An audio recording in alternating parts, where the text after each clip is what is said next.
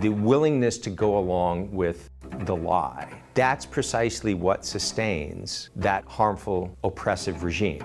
In this episode, I sit down with Dr. Aaron Kheriaty, author of The New Abnormal and former director of the Medical Ethics Program at UCI Health. What is an unjust law, and how do you identify it? What is the difference between totalitarianism and dictatorship?